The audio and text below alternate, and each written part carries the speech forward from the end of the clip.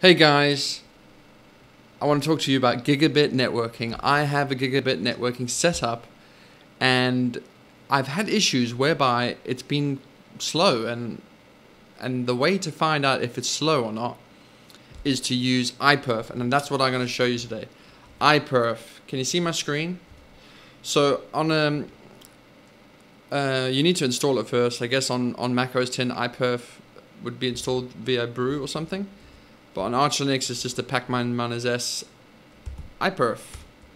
So the weird thing about it is that you need to run a server and then you sort of use a client against the server. So here I'm running on my Nook downstairs, and then I'm going to IPERF it from my local laptop right here. So a gigabit network. So how fast is that? A rough way of knowing how fast it is just think of it as 100 megabytes per second. So that is actually pretty damn good. That's 100 megabytes per second right there. I have my wife's MacBook just over there. It's wireless. Let me see if I can put it in my hands. Here it is right here. Oops, it's not connected to the network. Let's do an IPERF test using that one. IPERF -c nook.local. So I think it's running on AC. Is it? I think so, but just so you know that wireless is, well, A, going to be slower, and B, higher latency. So you can see, wow, my Wi-Fi really sucks, isn't it?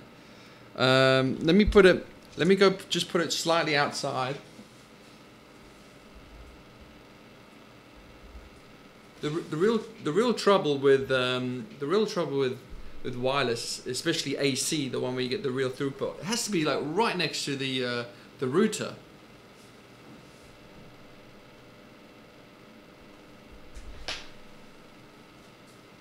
Here I go.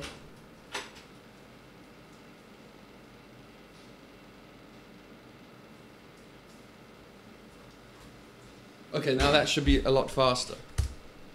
Should be a lot faster. Will it be a lot faster?